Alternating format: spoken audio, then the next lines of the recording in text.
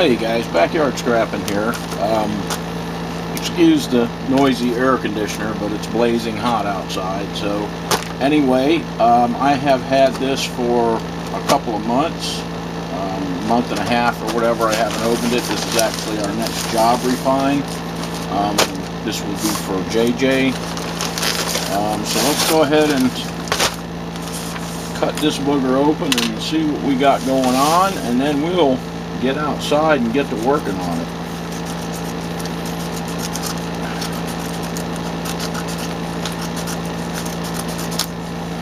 Those are actually my mom's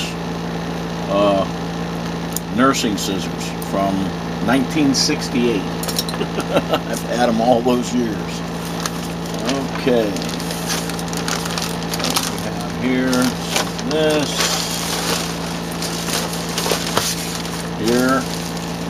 Now here we actually have, I'm going to go through these. I'm not going to make the same mistake because I already see, although this looks mostly like RAM, I already see some LCD board cutoffs in here, so we are going to separate those out.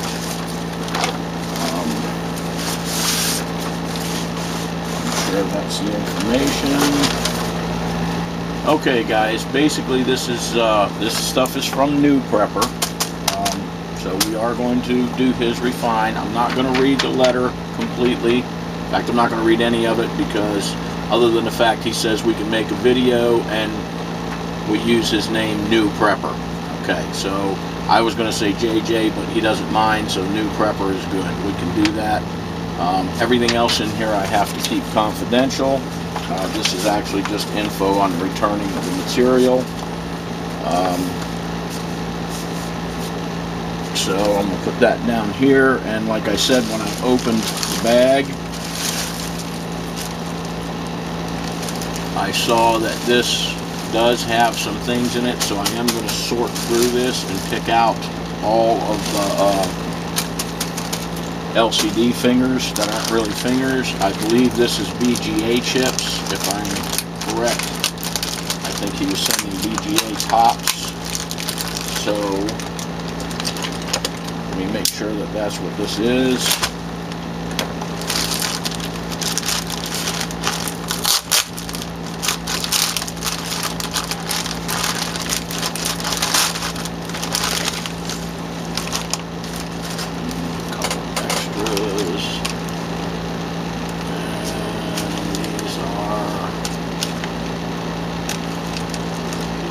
He shouldn't have sent the bottoms. He sent the bottoms, well, I guess because some of them are stuck.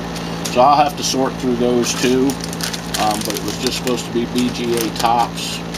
But like I said, anyway, I'll sort through these. And we'll get outside and we'll get to work on this. So we'll be back at you when I get this all sorted out and show you what we have. Okay guys, I've got the chips all separated out. He actually sent the backs too. And this is kind of, it's not that these backs don't have gold on them, and it's not that they're not worth saving. The problem with the backs is there's not enough gold on them to warrant the chase for a split. If you have AP or something, or you have done some ram fingers, or you want to throw these in some old AP and let them sit for several months, yeah, you know, and get the foils off of them, that's fine. That's a different story. But for me to do that, there's not enough gold there for the time and effort that's going to be put into it. So these basically are wasted postage. Okay, these are going to have to go back. Now here's his caps.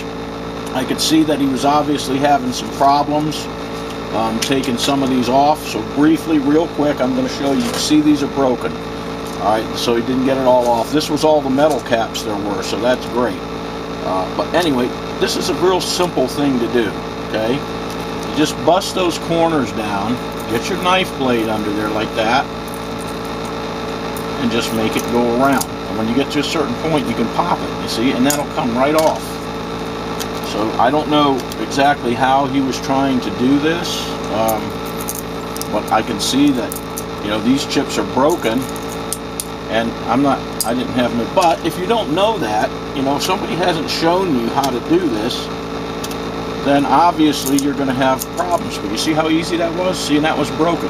And And that does look good, but it's just not worth the chase if you're having to split it with somebody. You know? Same thing. See how easy that was? That was a half a chip left on there. This is about 3/4 of a chip. So you just bust those corners over so you can get your blade started under it. Pop them off. That one was actually a little bit of a bear, but it still popped right off. See, and these are a whole chip that were left in here. I'm just going to show you the same thing. Just break the corners over so that you can get under it a little bit, and then just roll your blade around. When you get to a certain point, you can just turn your blade and they'll pop right off. So I'm just showing that because I can tell by the looks of some of these that I don't think anyone has ever shown new prepper how to do this. So that's how you do it. I mean, it's not really that hard. I mean, it takes time, and that's the reason I don't want them sent to me whole. I don't want these sent like this whole.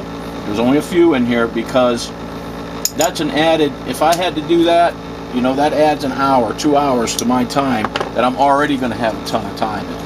So we got these were the only metal caps that I could see, or that had have the copper heat sinks on top of them, so that's good. Majority of our BGAs are actually all solid.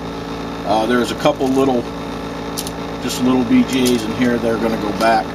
But in a minute I'll weigh that up. Next thing I'm going to do is I'm going to sort this bag of RAM. So we've got our backs. This is going to go back in this bag and be returned. This will be processed. I'm going to go through this bag and I'm going to pull out all of the LCD looking fingers. I'm going to pull everything out of here that's not a true finger. So no point in making you watch that. When I get done, I'll show you what we ended up with. And I'll be right back at you. Okay, guys. Once again, I'm going to explain something about what to send and what not to send. And in fact, I'm actually going to put a link up here to the revised, where I said the revised computer material that I will take, because I actually had to delete another and block another person from being an ass. And I hope you're watching now, because you can't do or say anything about it, because you were an ass.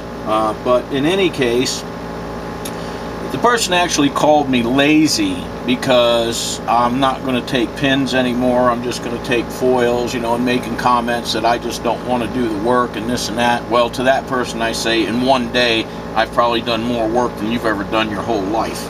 But neither here nor there. I'm going to explain this, and I'm going to explain why. See, what dummies like him don't get is, yeah, you see all this? Every bit of this is all processable together, okay?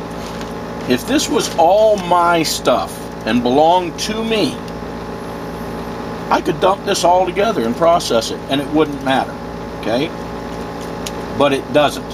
I only get a percentage of a job refined, okay? And the percentage that I get, actually, at the very, very end, doesn't even remotely come close to covering my time, which is why I call this a hobby.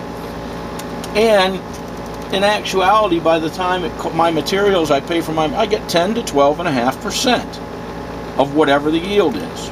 Now I'm going to explain this to you. All right, this bag contained all of this stuff right here. Okay, this is basically 3 different types of material. This is the material that is acceptable. Alright, this is RAM and RAM-like fingers, you know, fingerboard fingers, stuff like that, Wi-Fi card fingers. Alright, and why I'm going to explain the difference right now is what some of these people don't understand about this material. This is actually good stuff too, I'll get to it in a minute.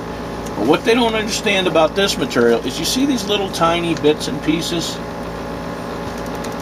Alright, I'm going to have to go through this at the end and make sure the gold is off of it. You see that? You know how long that's going to take to go through these little bits and pieces? And a lot of it's going to be flash gold. That may actually yield a foil.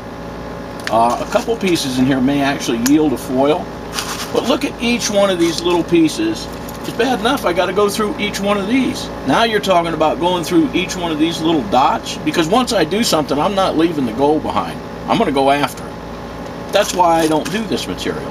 First of all, it takes me more time than I ever get paid for anyway to do this stuff. I said it before in a lot of my videos, I do it for the metal. This is my hobby. But I'm also not going to make it hard on myself or any harder than it needs to be. So that's why I'm not going to take the bits and pieces. If you want to take your bits and pieces and throw them in a little bit of acid and peroxide and put them behind your shed, like I said, for a couple months, let the stuff come off of them, filter it out, and send me the filter paper, will be more than happy to do it. Now we're going to move on to these LCD boards. Okay? A lot of work. I'm telling you, in this little container, in this little tub right here, there is hours of work. He spent hours. New Prepper spent hours trimming this out, getting rid of the lead, just, you know, getting the clean boards and doing hours and hours were spent on this. The problem is it only yields 1/20th of what these are going to yield. Now, that brings us back to the fact of I'm using my acid and my time to end up with what is not a profit, because I'm not going to get paid for my time. So there's actually no profit. But I'm using my materials to extract the gold from this to get anywhere clear, anywhere from 10 to 12.5% of the gold. Okay? This is going to yield, this is worth it. It's absolutely worth it for me to do this. Okay? I'm just going to say that these weigh exactly the same. Okay, the weight of these boards is exactly the same. It's not, but I'm going to say it is. It's almost going to take me, in fact, not almost, it's going to take me more acid to get the gold off of this stuff than it is this stuff. Okay? There's just as much copper in here, there's just as much whatever that has to be dissolved to release this gold as has to be to release this gold. But this is going to give me 20 times the yield. Now, why do I want to waste a gallon of acid on this to get 10% of 1/10 of a gram of gold? See, that's what people don't get. You know, they say lazy, they say you don't want to do this, they say you know that, or you know, I just throw it in all together. Hey, if this was mine and I was getting to keep 100% of the recovery, absolutely. Same thing with these. There's nothing wrong with these if they're yours. But they're not mine, and it's not worth the acid it's going to cost me to go after this little bit of flash plating to end up with 10 to 12.5% of the gold yield. You know, you got to remember, it doesn't matter, even though I'm getting 25%, half of that or more is going to cover my acids and stuff. I mean, you know, it just doesn't add up, and that's what I'm trying to say. When I say it's not worth it for me to do it, it doesn't mean it's not worth it to do. Or these. Cut these out and sell them on eBay. You probably get more money for these on eBay than is even close to the amount of gold that's in them. Especially if you're going to do them neat as he did and as clean as he did. I mean, that's beautiful. And that took hours to do that. You know, LCD boards, you got to cut all the crap off of them. I mean, and it just doesn't pay for me to do it. And even this looks like foils. It's not foils. It's smooth. It's not foils. Okay? That's what I'm trying to explain to everybody. This stuff, yes, this is actually good stuff. These printer things, ribbons and ribbon ends, this is high yield stuff by weight. All right? But again, it's a separate process. I had to remove that from this. Now, had I just left this all together and throw it in there, it would have taken me 2 to 3 to 4 hours longer to clean this up once it was done. In other words, once the foils have been removed. I'm already not getting paid for my time. Okay? And to those people like that jerk, if you don't want to send it to me, don't send it to me. I don't care. Okay? I do this as a hobby for the metal, for the gold. It is obvious. I had a month in the last job refine that we just did. The mixed job refine videos, those 3 videos, there's a month's worth of time tied up in that videos. And I'm going to be perfectly honest with you. My clear end of that was $100. $100. So, to the people that say I'm lazy, or to the people that don't get it, are you going to spend a month of your time to make $100? Now call me crazy because I'm doing it. No, it's my hobby. Just as it is this person's hobby, New Prepper's hobby, to collect all this material. You think he's going to get paid? You think there's going to be enough gold here to pay for the months that he has tied up in this? No, there's not. That's why it's a hobby. But at least it's a hobby that returns a little something.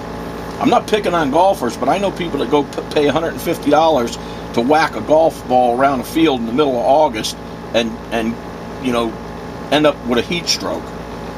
You know, they're paying to do their hobby. At least our hobby, we get a little something back.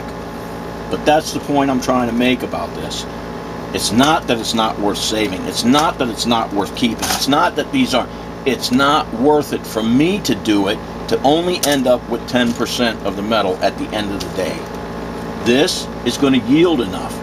And it's going to take less acid than these. These take more acid to get the gold off of them. Believe me, I know. I've been doing this for a while. So, anyway, we're all separated out. This material, and this material are going to be returned. This is why, another reason, if you're going to send something, you want to know what to send. Because this all costs money. There's half of the weight of what we're going to do right here is going back because it's not processable, feasible. It's not feasible for me to process this, so it's got to go back. This I'm actually going to send back to him in a little, another little bag, because this is good stuff. But the way I process this is different from the way I process this. So you get a couple, 3 ounces of this. I didn't even weigh it. There's probably a few grams here.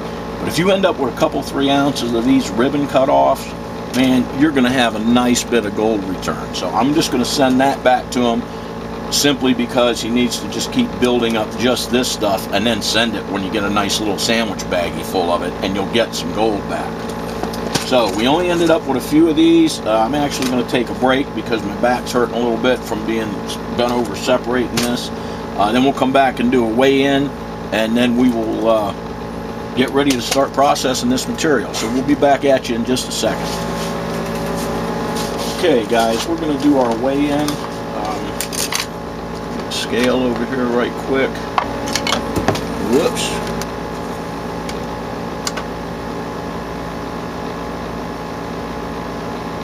Oh, it was so hard to find a flat spot.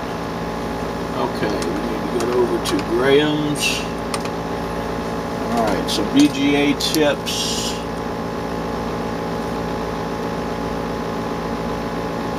And this is BGAs with heat sinks.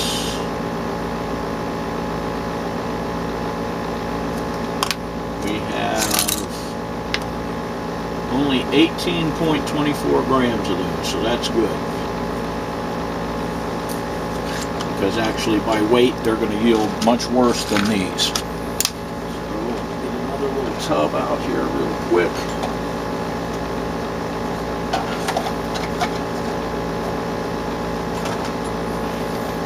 This is our regular BGA tops.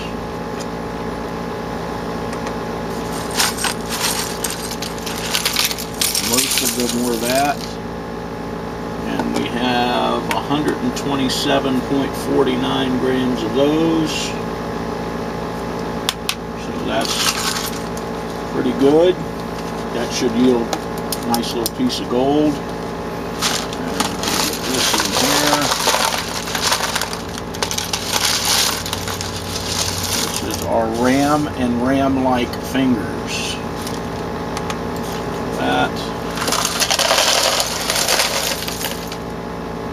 And we have 375.81 grams. 375.80. 375.80 of ram and mixed fingers.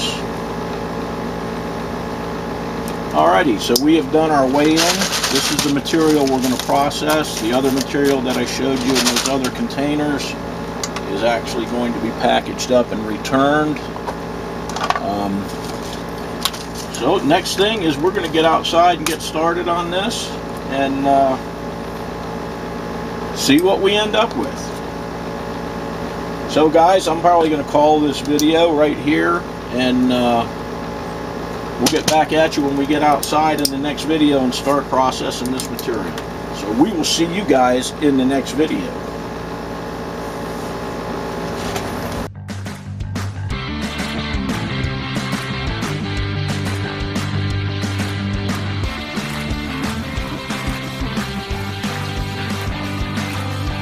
I hope you enjoyed the video. See you next time.